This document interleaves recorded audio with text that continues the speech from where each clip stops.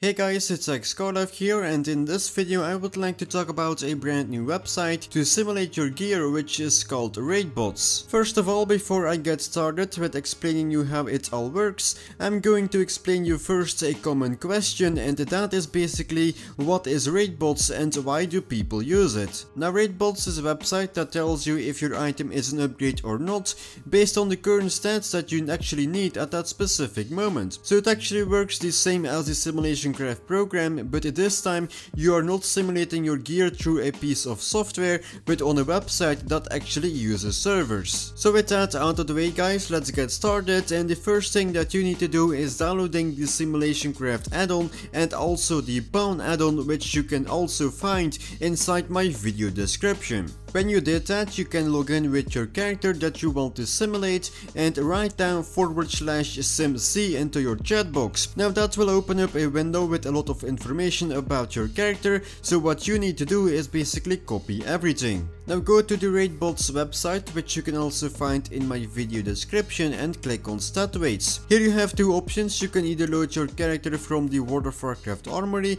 or you can also use the second option and paste in all the information that you have just copied inside that little box over here, which I do recommend if you want more accurate results. Once all of that is done, you can scroll all the way down and click onto the generate stat weights. Now here you can see that you are in a queue with other people that are also trying to simulate their gear using this website. If you can't wait, you can also use the SimulationCraft program to use the simulation on your system itself, or you can also become a Patreon, and that will basically reduce the wait time to 5 seconds. After waiting a couple minutes, it will start simulating your gear, and it will also direct you to another page where you can see all your simulation results. Now what you want to do here is basically copy the pawn string. Now to do that, you simply click onto copy to clipboard, go back in game and open up your character info.